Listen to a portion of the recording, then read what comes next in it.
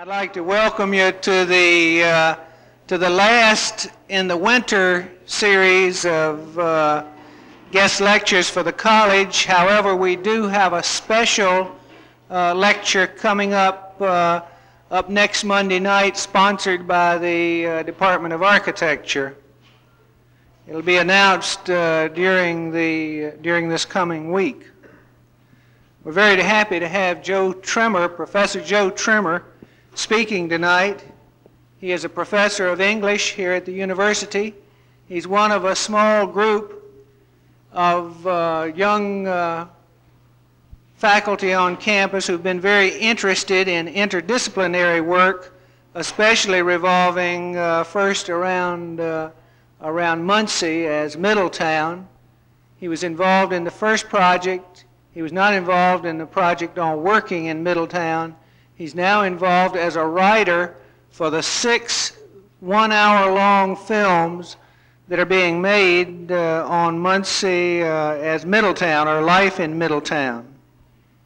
He holds a bachelor's degree in English or in literature from Colgate University, and a master's and a doctor of philosophy degree from Purdue University. He is the author of numerous books and articles on American life and literature. The thing we're to hear about tonight is senses of place. He's been very interested in a sense of place in terms of literature, and we're very interested that he could see the connections between the way that a writer thinks of sense of place and the way that architects, landscape architects and planners think about a sense of place. And it was that interest that led him to apply for a Lilly grant, and he spent last year as a Lilly fellow studying the senses of place. Joe Trimmer.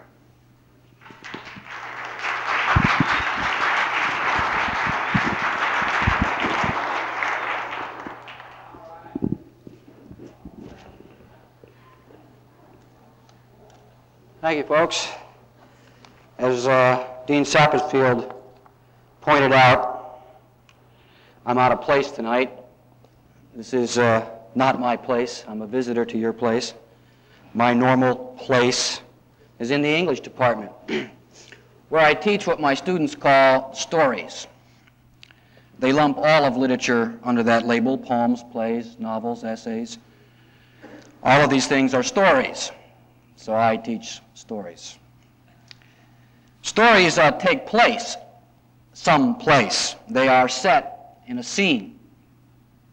And for the last few years, I've been very interested in how places generate, define, and color stories. And as Dean Sappenfield mentioned, the Lilly people were kind enough. I think they sold a lot of Darvon that year or something. They were kind enough to fund me for a year to study place, and I studied that at your place, at the College of Architecture and Planning, and also at several other places throughout the United States. I present my results to you tonight not as scholarly research, but as entertaining stories. Stories about specific people, specific places, and the profound feelings that bind them together. And I'd like to begin at my place tonight. That is, before I venture into the whole notion of physical place, I'd like to begin with some literary statements of place. I'd like to read 3 brief excerpts. One from the West, one about the North and the South, and one about the Midwest. The first is by N. Scott Momaday, an American Indian writer. His passage tells us about how places generate stories. A dark mist lay over the black hills, and the land was like iron. At the top of the ridge, I caught sight of Devil's Tower, upthrust against the gray sky, as if in the birth of time the core of the earth had broken through its crust, and the motion of the world was begun. There are things in nature that engender an awful quiet in the heart of man. Devil's Tower is one of them. 2 centuries ago, because they could not do otherwise, the Kiowa Indians made a legend at the base of the rock. My grandmother told it to me. 8 children were at play, 7 sisters and their brother. Suddenly, the boy was struck dumb.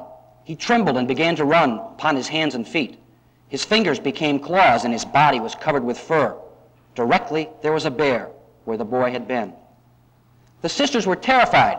They ran, and the bear after them. They came to a stump of a great tree, and the tree spoke to them. It bade them climb upon it, and as they did so, it began to rise into the air. The bear came to kill them, but they were just beyond its reach. It reared against the tree and scored the bark all around with its claws. The 7 sisters were born into the sky, and they became the stars of the Big Dipper. From that moment, and so long as the story lives, the Kiowas have kinsmen in the night sky. The second story is about the North and the South. The speaker is a Northerner, and he's trying to understand the South. From William Faulkner's Absalom, Absalom. Wait a minute, listen. I'm not trying to be funny, smart. I just want to understand if I can, and I don't know how to say it better, because it's something my people haven't got. Or if we got it, it all happened long ago across the water, and so now there ain't anything to look at every day to remind us of it. We don't live among defeated grandfathers and freed slaves and bullets in the dining room table and such to be always reminding us to never forget. What is it? Something you live and breathe in like air? A kind of vacuum filled with wraith-like and indomitable anger and pride and glory at and in happenings that occurred and ceased 50 years ago? A kind of entailed birthright, father and son of never forgiving General Sherman, so that forevermore, as long as your children's children produce children, you won't be anything but a descendant of a long line of colonels killed at Pickett's charge at Manassas? Gettysburg, Quinn said. You can't understand it. You would have to have been born there. The South. And finally, our place, the Midwest, William Gass, in the heart of the country. We're always out of luck here. That's just how it is. For instance, in the winter, the sides of the buildings, the roofs, the limbs of the tree are gray. Streets, sidewalks, faces, feelings, they are gray. Speech is gray, and the grass where it shows. Every flank and front, each top is gray. Everything is gray. Hairs, eyes, windows, glass, the hawkers' bills, the touters' posters, lips, teeth, poles, and metal signs. They're gray, quite gray. Cars are gray. Boots, shoes, suits, hats, gloves are gray.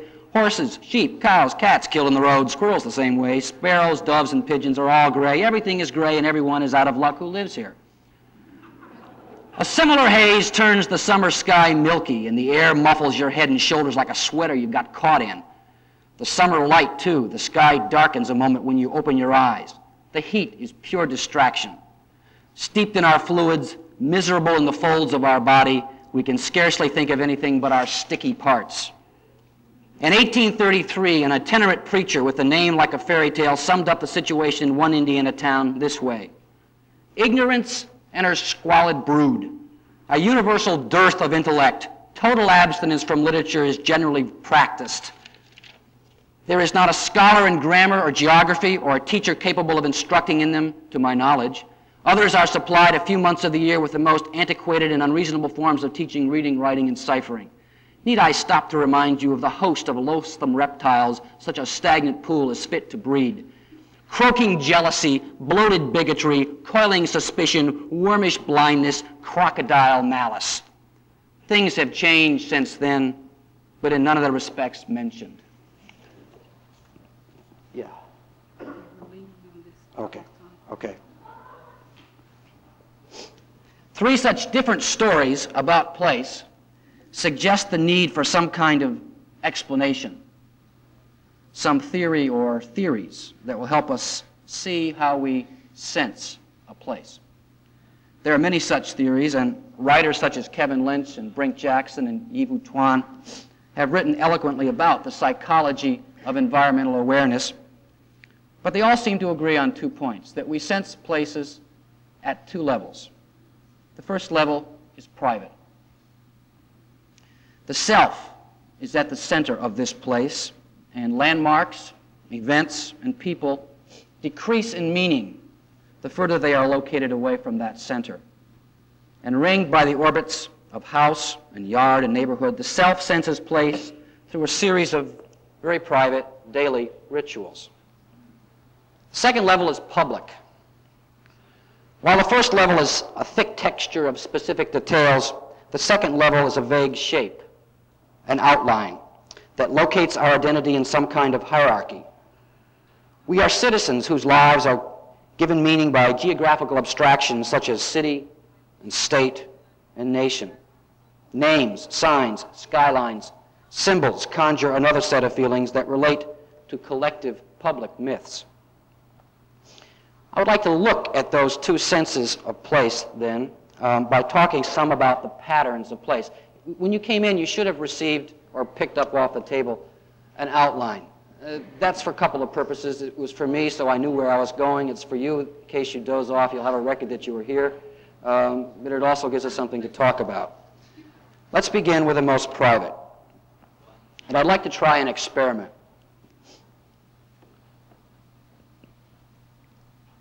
I want you to think about a place, a specific house that you lived in somewhere in the period of 9 to 13, 10 if it's a convenient age. I want you to think very specifically about that house. And in a minute, I'm going to ask you to close your eyes and to try to reconstruct in your memory that place. And I want you to think almost as if you are a camera, a motion picture camera. And I will attempt to be a kind of director, suggesting things that you might want to think about and remember. That word is an interesting one, remember. Remember, to put back together the pieces, the members. My voice may intrude upon you remembering. If so, just forget about it and think about what you want to think about. But I'd like you to close your eyes now and think about that place, that specific place when you were 10. We're going to go through that place first with the 5 senses. And since man is primarily a visual animal, we'll start with sight. Think about the form, the line, the color, the scale in that landscape. Try to remember exactly where everything is placed, where the living room is, where the kitchen is, where your room is, where your bed is, anything else in the room that is memorable to you, what you see outside the window from that room. As you go out the house, think about the things that are in the sky. What does dominate the skyline? Trees, telephone wires, church steeples, courthouses. Think about the sights of that place. Think about the things that you can touch. Man's sense of balance really is communicated through his touch. We talk about keeping in touch, being out of touch.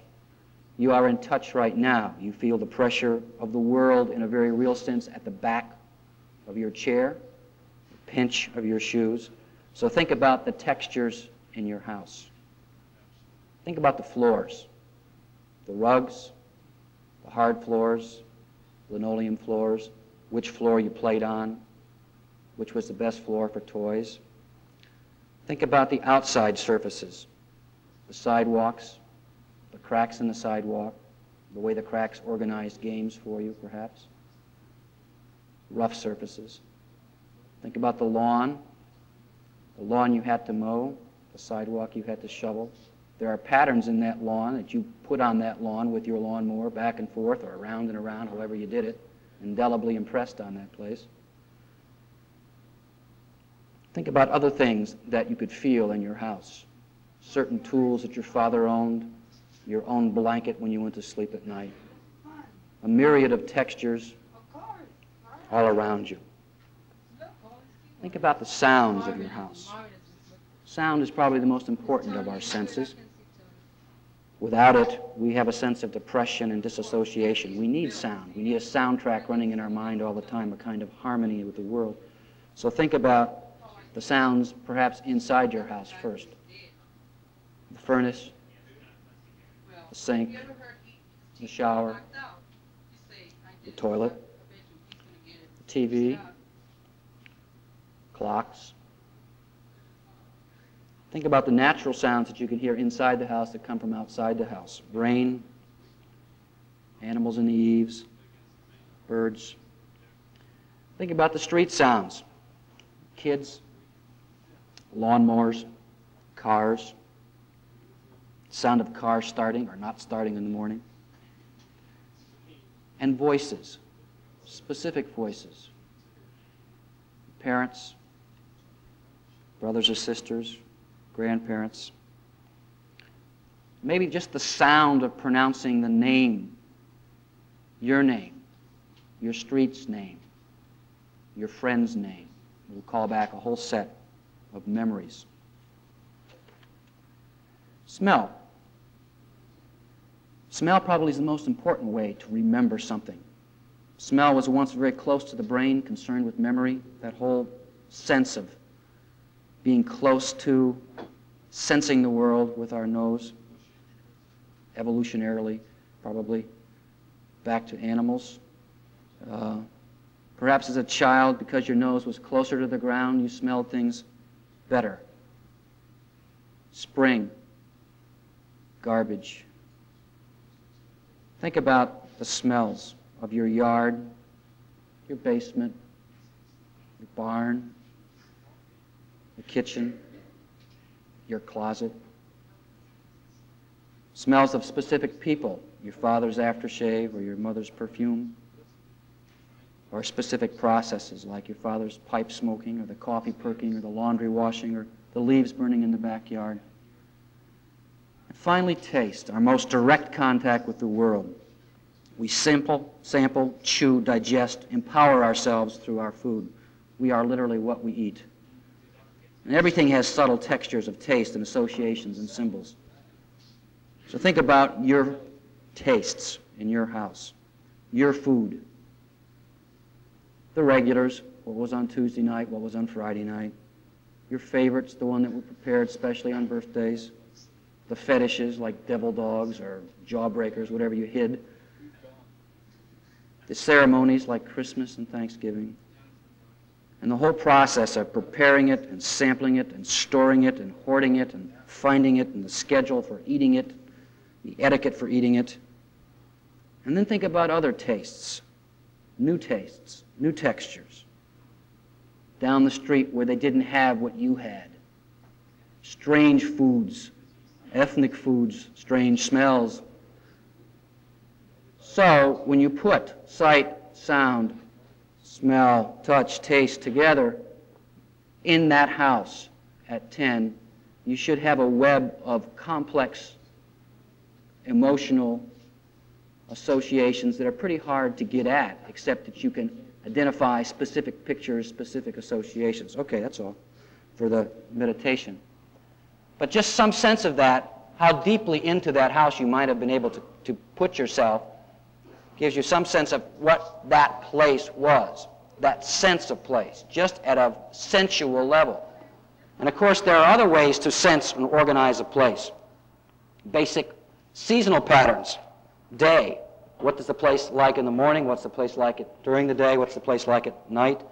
Certain places during the day, certain rituals like shelter and sleep and grooming and feeding that are organized by certain patterns. The week is organized by certain patterns, where you play, where you go to school, where you go to work, where you go to church. And of course the year. The place does not change. The place is not the same from week to week and day to day and month to month. The season, the weather, the holidays, everything changes so that sunlight and clouds and rain and snow and vacations and holidays all alter the way the constants seem. It's almost as if your place is a theater and you've changed the lighting or you've changed the scenery and now it's suddenly a new place. Let's get some more public ways to organize place, though. Let's think about life. Life. Shakespeare says that there are 7 ages of man. Erik Erikson says there are 8 ages. Gail Sheehy says we've got passages around every corner. But each one of these stages in our life is acted out upon a stage, a physical stage. Now each of these stages gets larger and larger as we go through life, but each one of them has its own kind of unique physical confines and physical characteristics. Let's just take the 8 stages that Erikson mentions, for example. Stage 1, infant. The stage is the crib and the room. Stage 2, early childhood. The stage is the house and the yard. Stage 3, the play age. The stage is the block. Stage 4, the school age. The stage is the neighborhood. Stage 5, adolescence. Really the whole community, particularly because of the car. Young adulthood, a new stage, away from home or at least living in a different place. And adulthood, the larger world of work. And as we'll see later, that might be a larger or maybe, unfortunately, a smaller stage, depending on what place or what sense of place the person has. And finally, as we get older, that sense of place restricts itself. Rooms, front porches, and the box. Okay. There are also intellectual ways to organize space, as we all know. Charles mentioned that I've been working on the Middletown project. The Linns, when they came to Muncie in the 1920s, were working under what they thought was a new form of cultural anthropology. That is, Margaret Mead had gone to Samoa and had studied primitive cultures and had organized and observed those cultures and organized those cultures in terms of what she called basic trunk activities, main activities that all people do.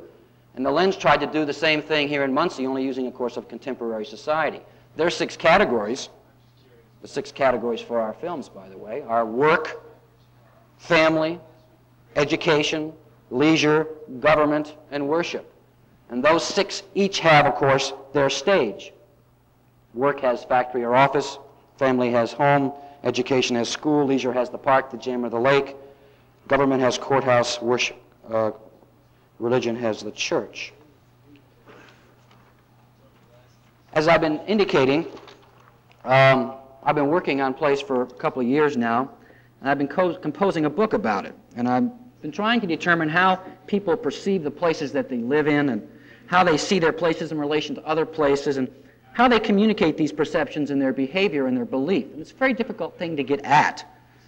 But I have discovered that people often view their autobiographies as elaborate atlases, maps of where they have been and what they are and where they would like to go. Indeed, the definitions people create or assume for themselves are always embedded in the names of specific places. Open your wallet. I am from Muncie, Indiana. I am a Hoosier. I am a Bearcat. I am something which defines who you are, some place name. Such places not only locate people in an immediate physical world, but also connect them to an ultimate universal scheme. All of us, I think, understand the pattern of place addressed on the little envelope that was received by the sick girl in Thornton Wilder's play Our Town. Jane Crowfoot, the Crowfoot Farm, Grover's Corners, Sutton County, New Hampshire, United States of America, continent of North America, Western Hemisphere, the Earth, the solar system, the universe, and the mind of God. As Tuan says, a place is a center of meaning constructed by experience. Now, the location need not be spectacularly beautiful or historically important to be meaningful. A drab, gray, flat, smaller-than-life town like Muncie would serve to be a meaningful place. Actually, monumental spaces are often really so layered over with public significance that they fail to inspire a sense of place. A true place is a private affair, a special and an abiding relationship between one person and one landscape. And because the self, you, discover and define this place, things diminish in importance and in value and meaning the more distantly they are located from that center. Now, increased activity and awareness often expand the circumference of our worlds, but creating galaxies which operate by their own laws and which are inhabited by their own gods, but the gravitational pull remains at the center, located in that one specific place. It is holy ground, our heartland. We call it home. All of us have lived in such a place. We speak of it in reverent tones and assume its superiority to all other places and defend its honor against the insults and the indifference of other people. But these feelings are not acquired in passing. They are the result of long residence and deep involvement. A place takes time. A place takes pain. Indeed, we often associate a place with significant periods in our lives, a stage in our personal development. As I said, a stage where we acted out some major passage in our childhood, adolescence, or adulthood. Now, in my own research, I've focused on 4 ages. I'm going to be showing you some of this in a minute in the slides. But the 4 ages are 10, 18, 35, and 55. And each age presents its own pattern with regard to place.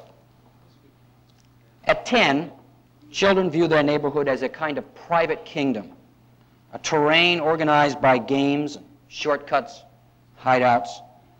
But gradually, children are lured outside the protective boundaries of this kingdom by school, extracurricular activities, and the independent mobility of the bike.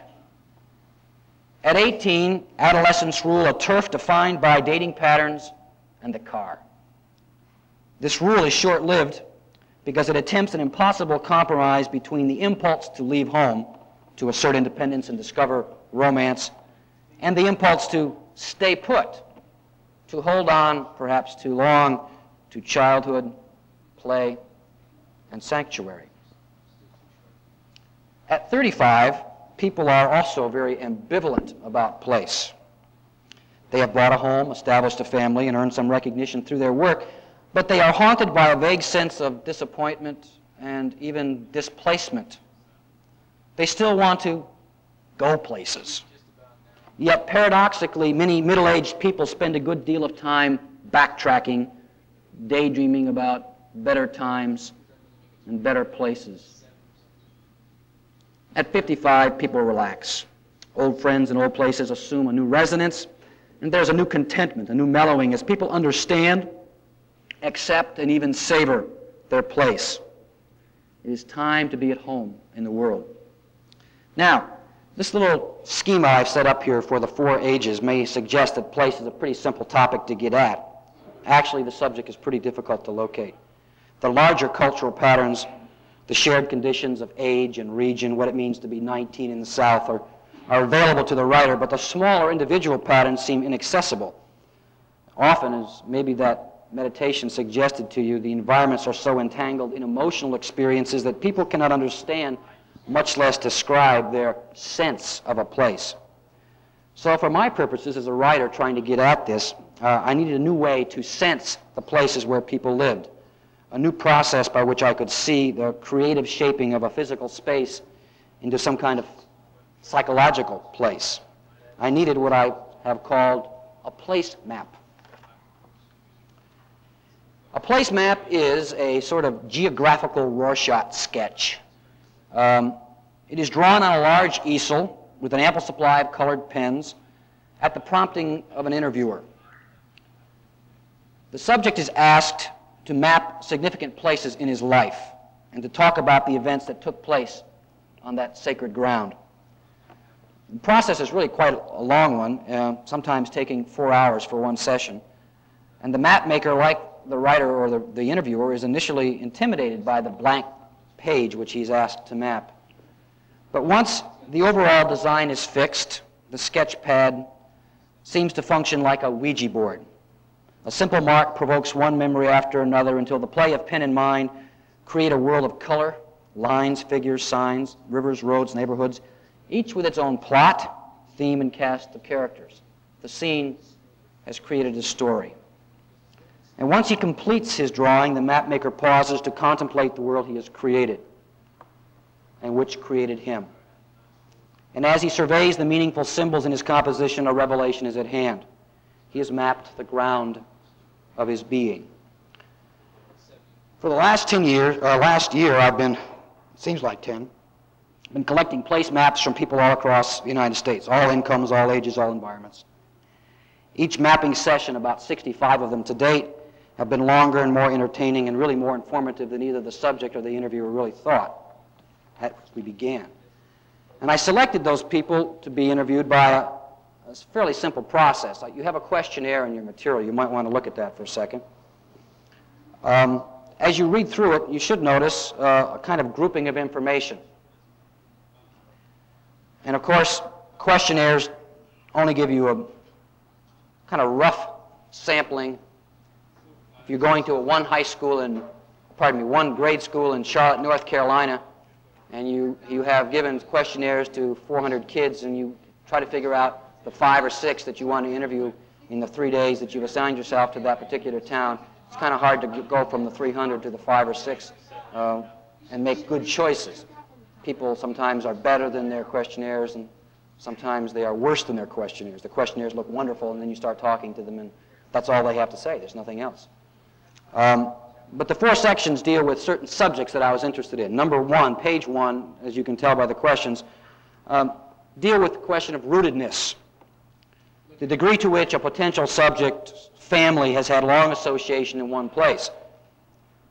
I'm interested really in all people in this category, those who are rooted and those who are rootless. As you'll see in a couple of the slides, there was one family in which the girl moved 8 times in 9 years.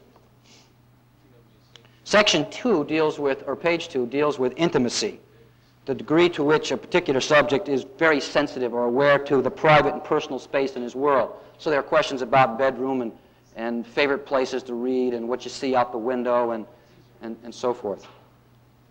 Section 3 deals with mobility, the degree to which a subject has traveled and experienced other places, and really the way in which he's traveled and experienced other places, trains or planes,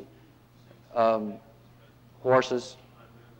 It's remarkable how limited the mobility of some of the kids I interviewed really was. They had never been in anything other than a car, and they're only to drive around in the town in which they lived.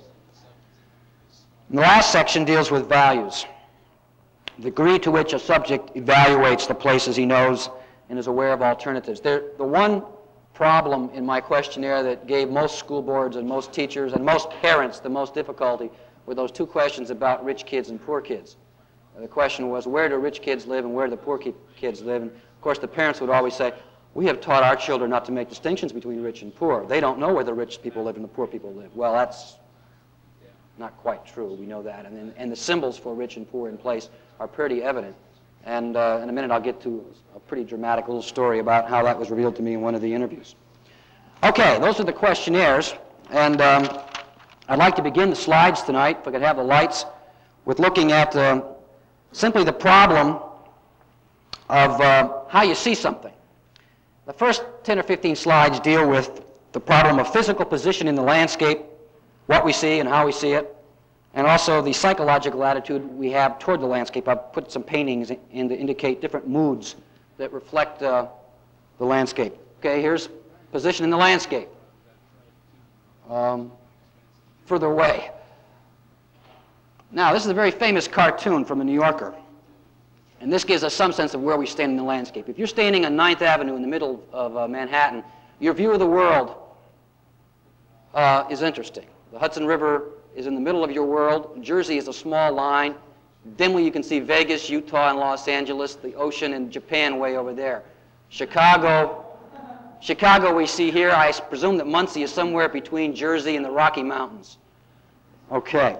But there are many of us who grew up in New York and do not share the view of Midtown, so I'd like to reverse it a little bit and see New York from Westchester County, in which you can see the island of Manhattan dimly visible down here at the extreme edge of the universe, and there are other parts of the world that are more central.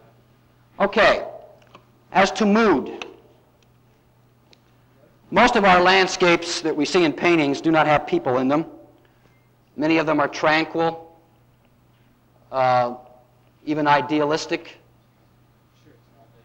certainly pictorial in terms of panorama. People are comfortable in this world, at home in it, literally at peace in the natural surroundings. Now, something happened to that landscape quite quickly when first horses and then cars and more cars and roads and more roads began to intrude, factories, cities, signs, and more signs.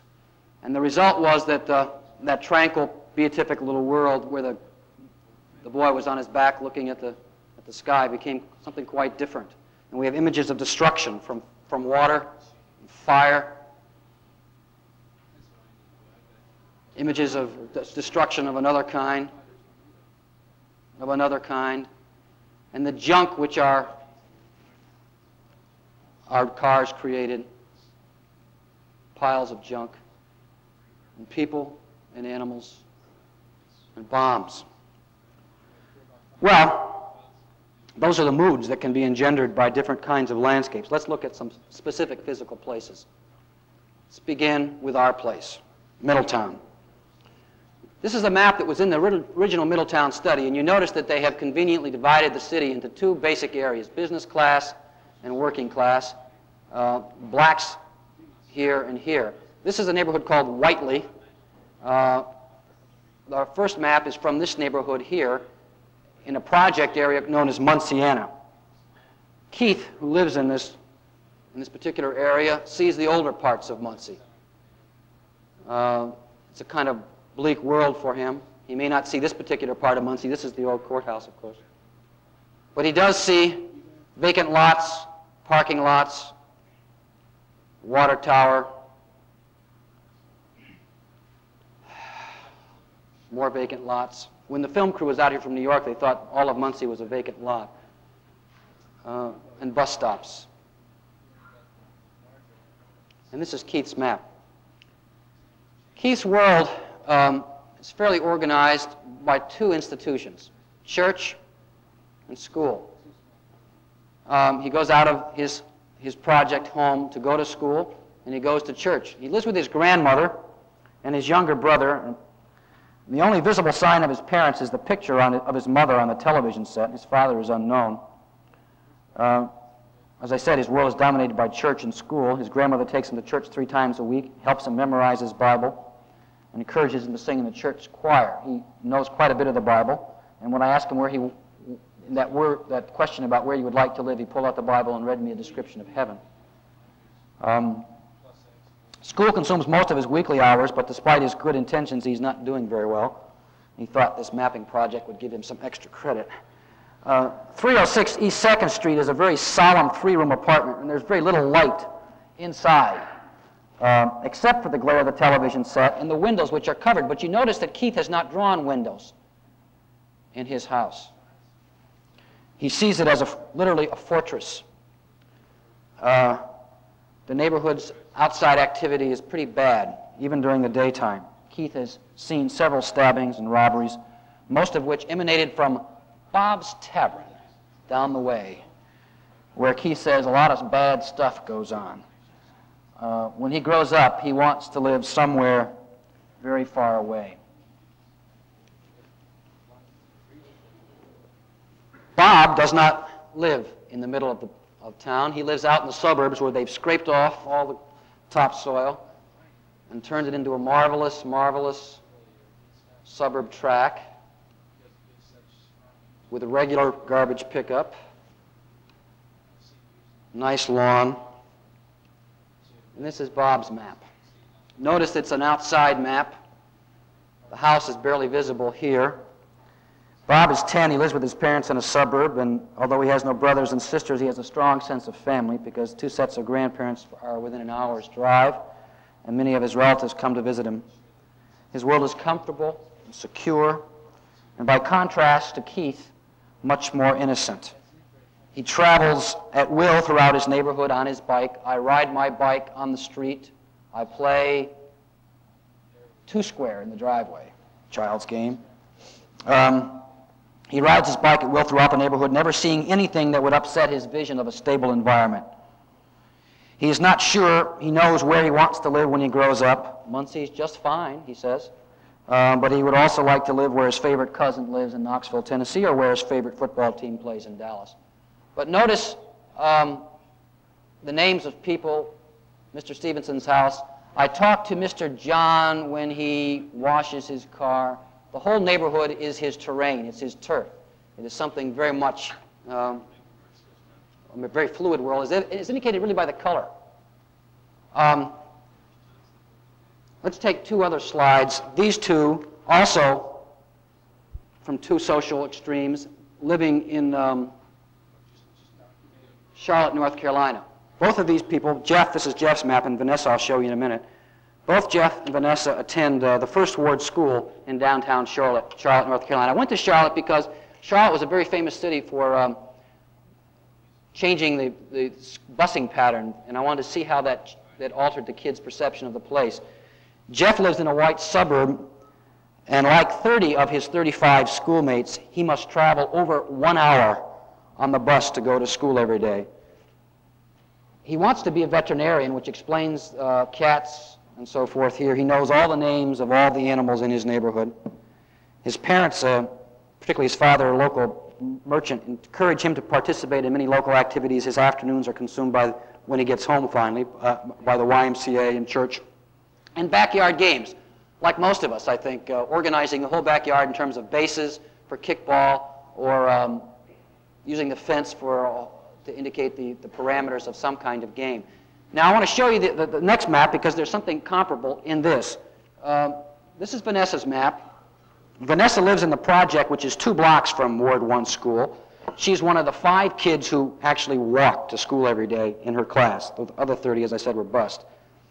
She wants to be a nurse, and for that reason she likes to draw pictures of herself in a white uniform. But whereas Jeff spends most of his afternoon going to the YMCA in the church, Vanessa's world is really organized by these institutions. She gets up in the morning and goes to school. I guess that's not school, it's Midget Market, pardon me. She goes to, this is her way to school, where she is given breakfast. She also gets lunch at the school, and then when she comes home from school, she goes to this church where she does her homework and takes a nap until 6 o'clock when her mother gets home from the hospital. Her mother's Pinto. It's a pretty bleak world. I had to ask her to draw windows in her house, too. She didn't have windows in before I mentioned it to her. Now, I say it's a pretty bleak world, but it's a pretty bleak world for me, a white, suburban, middle-class honky. But it was it wasn't a particularly intimidating world for her. For example, she said she wanted to go to the market, so I walked with her over to Midget Market. This is a very scary place. There were bars on the windows and everything, and the only sign that indicated that it was a market was a little sign that said, "We take food stamps." And there were 6 guys outside drinking out of paper bags, and I thought, my life was gone. But they all said, "Hi, Vanessa," and she said hi, and it was a very pleasant experience. We sat around talking all afternoon in the parking lot. Now, just as Jeff organizes his backyard, that is, the thing that I'm beginning to conclude about all kids is their imagination works on whatever terrain they have, and they convert it into whatever they want it to be.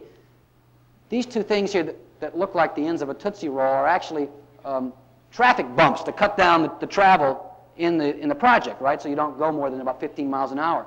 But she converts it into a game called Bump to Bump, in which they run back and forth as fast as they can, just like Jeff converts his backyard into a baseball diamond. Okay.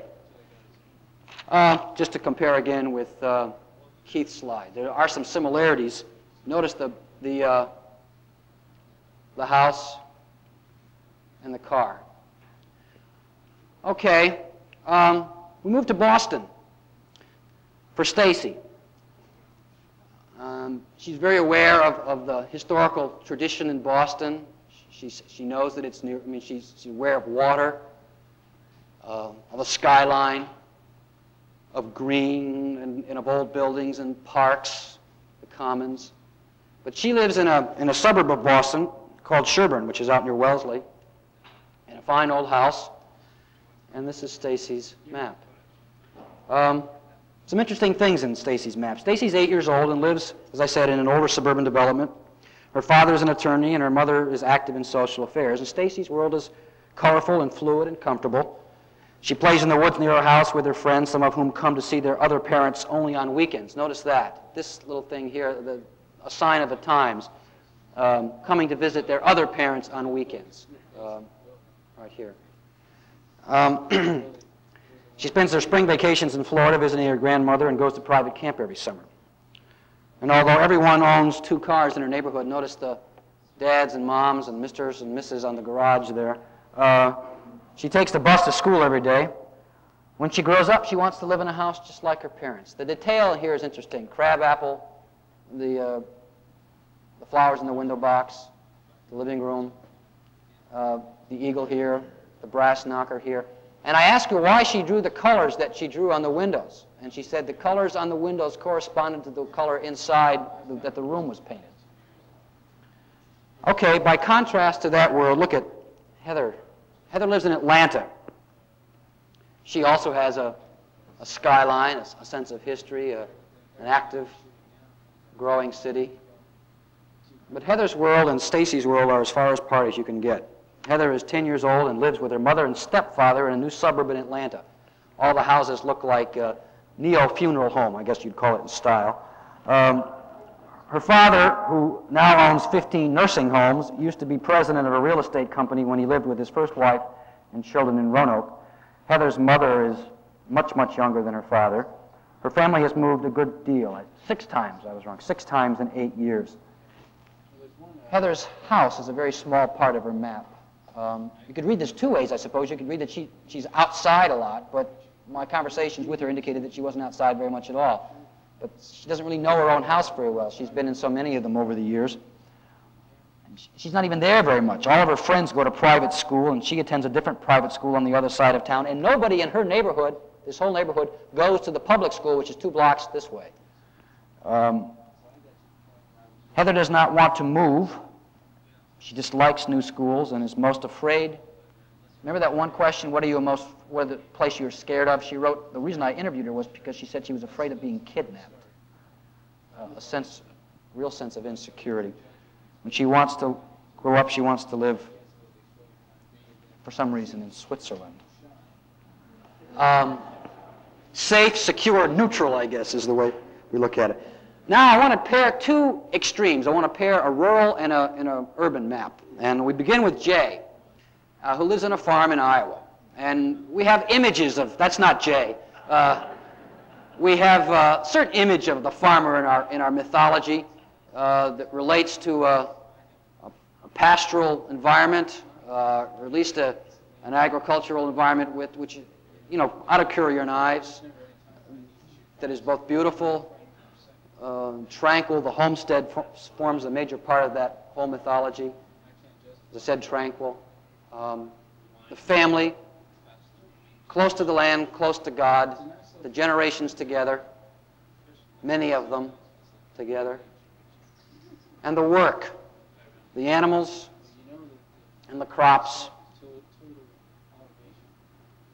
and families and animals working the land.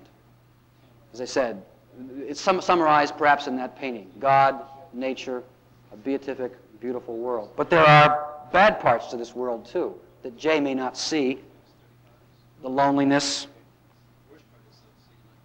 the natural disasters,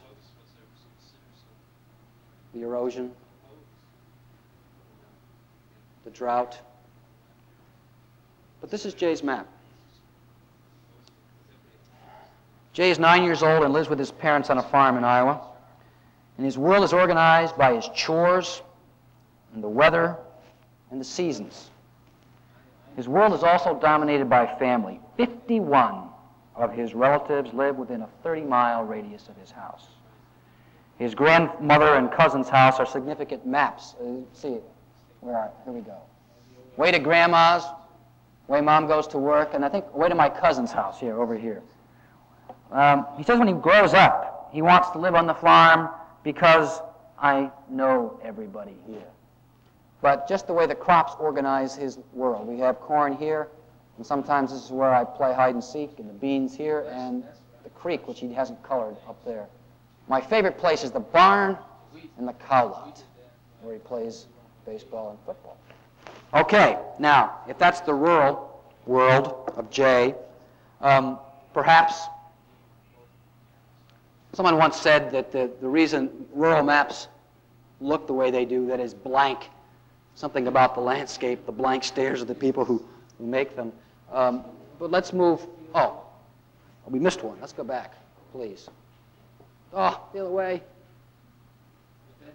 Other way, to the beginning. There, yes, we got to go to New York. Well, we're not going to Queens, but we're going to Archie Bunker's place, which is New York. And this is where Jennifer lives.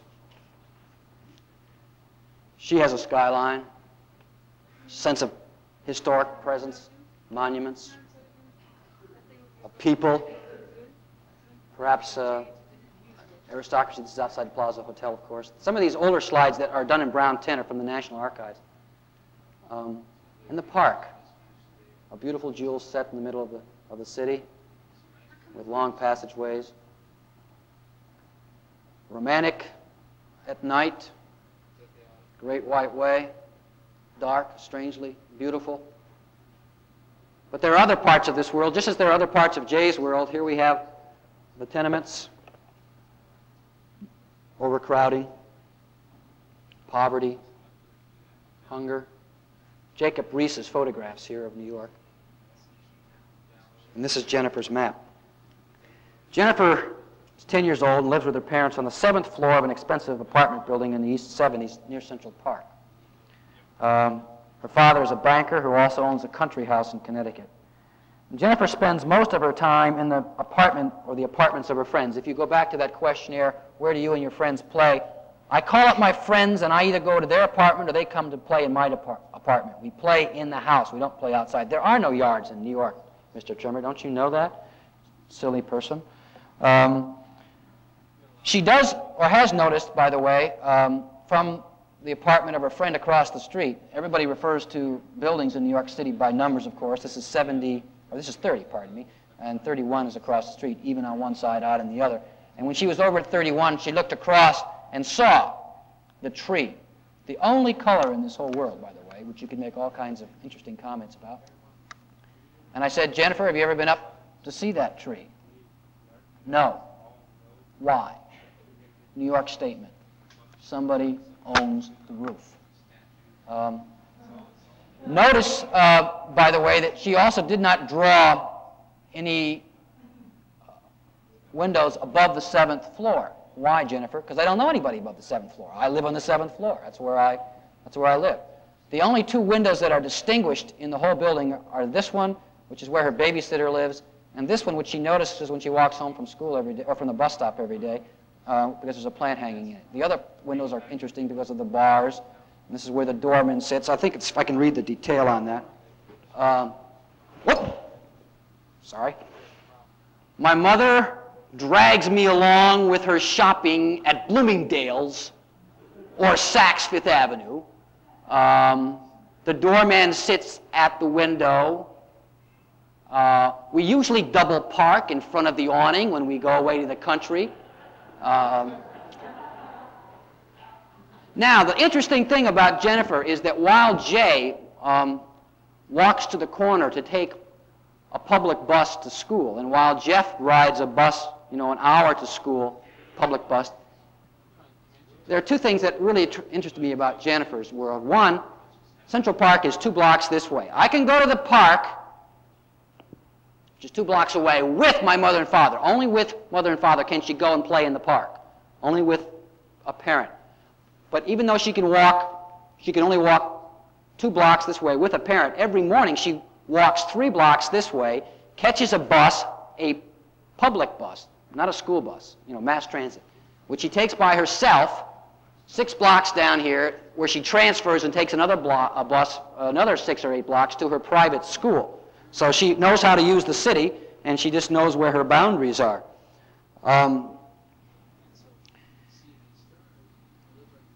Okay, every morning she takes the private bus to school. Okay, she likes to travel, and she's vacationed in many parts of America and many parts of the world. She likes to talk with her father about all his trips. In fact, they are moving to London very soon now, where they will be living for the next few years. But when I asked her where she'd like to live of all the places she's been in the world, and she said, Florida. And I said, why? Because there are so many beautiful colors there. Okay, that's the end of my children's maps. I'm going to look at 3 adult maps now. Now these maps, you'll see 2 maps. That is, the adult draws his world at 10, and then he draws his world at 35. Each of these people has come from a different town to Muncie. In the first case, New Orleans to Muncie, a woman. Second case, Pittsburgh to Muncie. In the third case, Piggott, Arkansas, by way of a lot of other places to Muncie. The first maps look, as you, I hope you will see the same thing I see. The first maps are much more detailed, much more vivid. The children's maps, that is, when they are 10. They are usually walking maps. They are always summer maps. They are intimate, personal. Things are named almost at every turn. The maps at 35 are driving maps. They are really station-to-station maps. The seasons are indiscriminate. It could be any time. They're abstract, vague, and undetailed. And maybe that's because the world is no longer intimate for them, or since we live inside a car with air conditioning and radio and everything outside the car is like watching TV, the world is for us not anything that's very interesting. Or maybe the world is just at 35 too complex for us to map. But in any event, I think you'll see a pattern between the two. Let's take Nedra first. Nedra grew up in New Orleans, and the water is extraordinarily important to her view of the world, her sense of the world, and also the intimacy of old neighborhoods, small houses, courtyards, and green.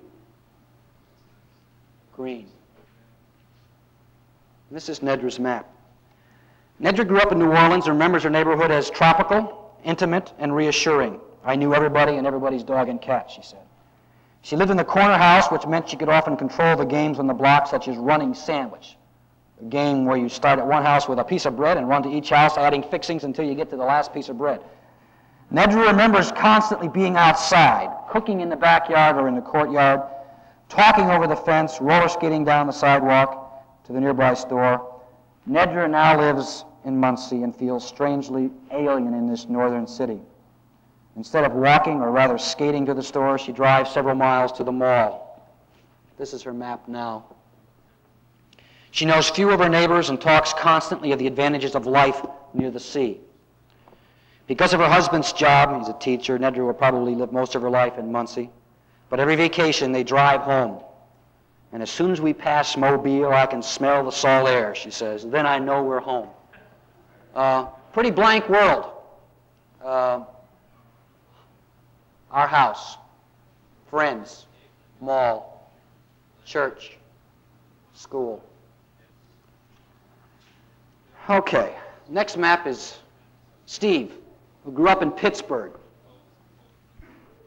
An interesting city, ethnic diversity, hills, a skyline, a sports town, and this is Steve's map. And this is a walking map if I ever saw one, everywhere. Now, there are a lot of interesting things on this map. I can't point all of them out to you, but this little symbol shows up several places. 1, 2, 3, 4, and that's the basketball hoop. And this map is an epic odyssey in search of the ultimate basketball hoop.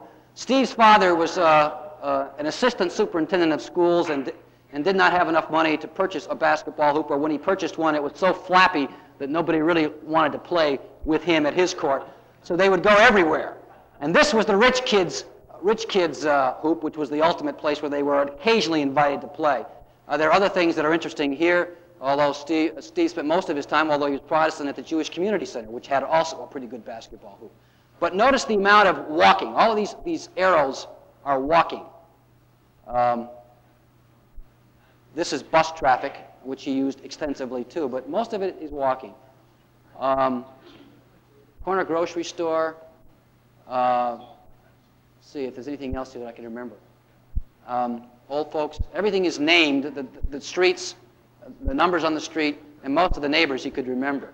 Now, compare that map with Steve's Muncie map. Now, he started out drawing, and it's about 8/10 of a mile from the ad building to home, from home to the ad. He's looked up at me and said, "Son of a bitch, I'm really in a rut, aren't I?" And I said, "You sure are." Now, you compare that to this world here, which is, you know, so much more interesting, and I think it's walking that has a lot to do with it. But that world restricted and limited to this world. Okay, now we'll have our last map, and this is George. I think my most my favorite map. George grew up in a place called Piggott, Arkansas. Actually, George grew up in a lot of places. His father was in the Army, in a chaplain, and so moved around an awful lot. But when Second World War came, they moved back to the family homestead in Piggott, which had a town square and bank and a little theater and a train which ran regularly on schedule, and the whittlers that sat around the courtyard square, and Saturday night on the town. And this is George's map in Piggott. The thing that interested me about George is that they kept a map when George's father was away in World War II. A big, elaborate map, like perhaps many families kept in World War II. And his father would send them coded letters. They weren't allowed to tell where they were, but coded letters, and they would sit home every night when they got a letter and decode it and then move the little tack around on the map. So he knew where his father was, or thought he could in relation to that map. But here's where they lived. And interesting things about the community, this town square, which we just saw, and this monument here, which actually George's relatives pretty far back helped erect. There are certain visible things here that he remembers, like old Hilliard, Cousin Hilliard. I mean, we all have a Cousin Hilliard in our family. Cousin Hilliard stepped off the curb when he was about 6, or maybe earlier, but he was in and out of the hospital a lot, and the mental hospital, and everybody sort of took care of old Hilliard. Every little town here takes care of their Hilliards, but he wasn't quite sure, what Hilliard was up to half the time. There was also Mrs. Hastings, who is like many other people in our neighborhood, who was a neighborhood witch. Frightened all the kids, wouldn't let them play in her yard, and was generally abusive to anybody who came near her sidewalk. He remembers a lot of things. Somewhere up in here, which here it is. He had 15 cents on Saturday night when he went into town. 5 cents for to eat with, and 10 cents to go to the theater, to the movies. And this is the depot and the train, which he remembers very vividly because, of course, the train sort of organized their schedule during the day, particularly in the summers. And he remembers the rich kid's house, Pfeiffer's. There it is. Pfeiffer, the kid, possessed the best Lionel train set in 6 states. And he was the only kid in the whole neighborhood who was ever invited up to see that train set up in the attic. And he was invited only once. So he had to repeat the story to all the other kids about what it was like. Very vivid world. Bullies at the ice house, cemetery, so forth. Now, let me tell you what happened about George.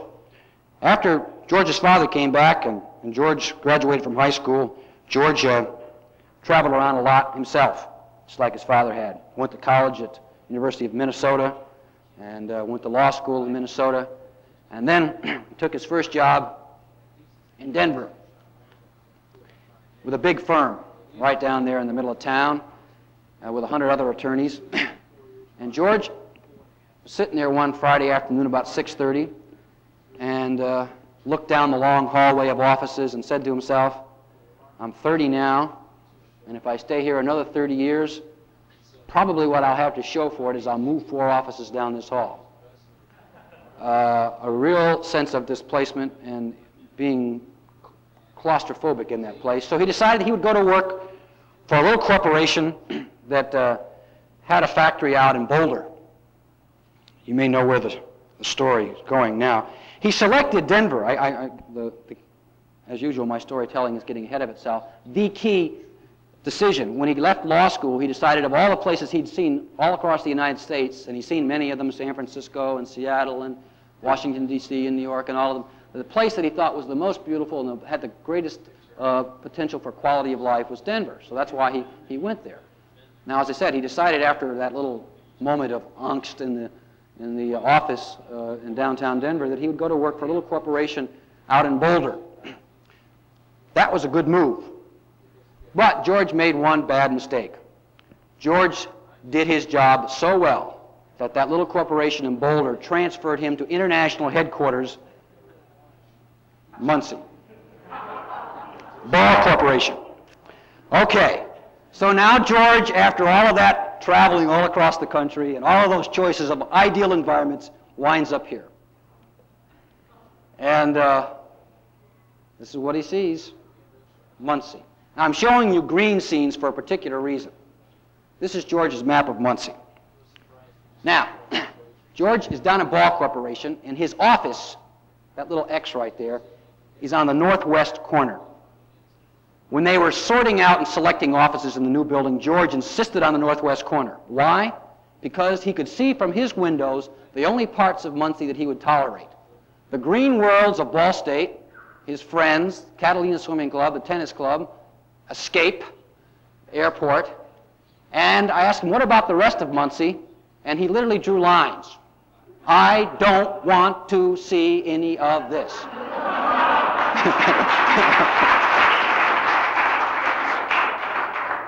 Well, as we ponder the significance and meaning of George's map, I want to end with a little story. This story really comes from a piece of crosswork stitching that my mother did. It was a little sampler that she hung in the front hall of our home, and our home changed a lot. We lived in a lot of different places, but that little sampler went everywhere with us. And I guess what the sampler tells us, and I'll go through it in a second, what that sampler tells us is that that place is really a function of the imagination, and that's why I guess people in literature are so interested in it. It's not something that just happens. It's a creative relationship between a person and an environment. And we're going to have to work on George. But that little sampler said, travel east, travel west, after all, home is best. And this is what I want to show George. This is Shangri-La right here, baby. Thank you very much.